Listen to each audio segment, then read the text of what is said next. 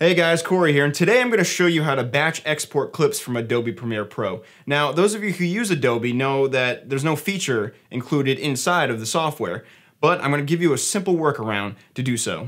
So here's an old demo reel, and I want to keep some shots to include in my new demo reel. So what I'm going to do is I'm going to drag it down to a new sequence, and I'm going to scrub through to the shots that I want to keep. Now, let's just say I really like this shot here of the wide of the hitman pulling the gun up.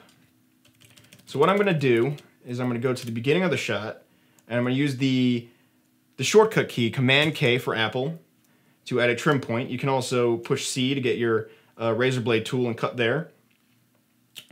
And then I'm going to fast forward to the end of the shot, right at the beginning of the new shot. So here's the end of the shot that I want to keep. Here's the next shot that I don't really want. Same thing, I'll do it here though. I'll do Command K, and as you can see, I cut this piece right here. So it's just one shot, one section. Now let's just say I want to, include some more shots. That's a good shot. How about this one right here of the talent walking down this hallway? Same thing, Command K. Go to the end of the shot, and when it goes to the next shot, do Command K again, and now I have this clip. Now what I'm going to do is I'm going to create nested sequences for these shots, which is really easy. So I'm going to right click the first shot, go to nest, and I'm going to write shot 1. I'll go to my second shot, same thing, right click, click nest, shot 2. So I just created 2 nested sequences.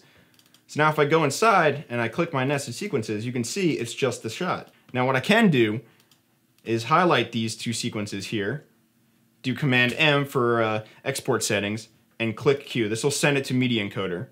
Now once that opens up, you can see shot 1 and shot 2 are ready to go. Now what I can do is I can change my presets or whatever you want to do, whatever export settings you want, and I'll just move it to a folder on my desktop. And I'll make a new folder called Clips, and I'll render those out.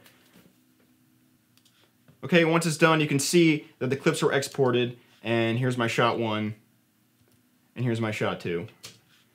And that's it. It's a really simple technique to use to export multiple clips from Premiere. So if you guys like this video, make sure you like it, subscribe, and comment below if you have any questions. Thanks for watching.